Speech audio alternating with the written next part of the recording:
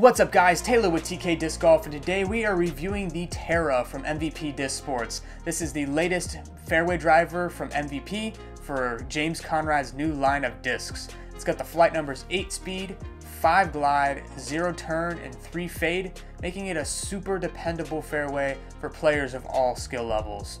Really enjoyed throwing this disc out in the field and on the course, so hey, let's go see how it flies. For those of you that don't know, MVP had quite the mold apocalypse a couple years ago where they discontinued a lot of the more archaic molds, ones that weren't selling as well, ones that needed upgraded, and unfortunately the 8-speed class took a heavy hit. The Volt was the only one that stuck around, and they had to discontinue the Shock, which was the overstable 8-speed, and then they had to discontinue the Amp, which was the understable. The Shock and the Terra actually have very similar flight numbers. Both 8-speed, 5 glide, 0 turn. It's just the Shock had 2.5 fade, the Terra has 3 fade. So a little bit more fade, and we now have the Terra. In the hand, it feels very, very good. Has a nice moderately high shoulder, still relatively board flat, no like crazy dome, pop top, anything like that. Just feels very classic, a lot like the Volt, but you can tell it's a little bit more beef to it. On the hyzer releases, very typical overstable disc. Just super straight, hyzers out left, and spikes into the ground nice. I was getting those to maybe about 270, so it was nice to be able to take a faster disc instead of a mid-range and just spike them into that distance with little effort. Flat releases, very straight, no turn whatsoever, and then fade skips, beautiful shots like that, maybe skipping about like 280, 290. And then the anhyzer releases, this is where the bread and butter's at for me.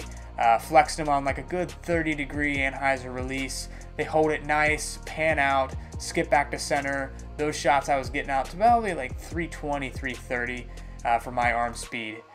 Now watching some film with James over the past couple weeks, I've seen some shots where it wasn't confirmed what he was throwing, but I was like, yeah, that looks like the Terra. Obviously, he's pulling this disc out for headwinds. That's really what I think the difference is going to be between him pulling out the Terra versus his bendy James Volts. Headwinds a lot more dependable. The Volt does have that minus half turn versus this is a 0, so I feel like he can really trust this disc into a strong headwind. For myself though, I don't typically gravitate towards the overstable discs. However, the Terra, I really did enjoy throwing this. I mean, it was a tailwind, but I really enjoyed throwing those nice flex shots on the backhand. Normally I like to go like a neutral to slightly stable disc because I love to throw stuff flat. I don't really require a lot of hyzer flip for my game, but this one was a lot of fun, an absolute blast throwing on those anhyzer lines. I could see myself taking it the course and throwing it on a shot that's nice downhill. Those downhill shots typically throw something more overstable. You can throw it out nice and wide and it's going to fade back every single time. You can trust it for sure.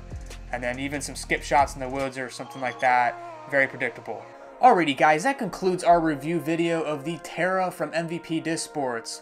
We really enjoyed throwing this disc, and if you want to pick one of these up for yourself, be sure to check your local retailer around the end of April, early May. That's when they're supposed to launch. Again, if you enjoyed this video, please hit that subscribe button so you can stay up to date on all of our videos, and we will see you next time. Thanks for watching.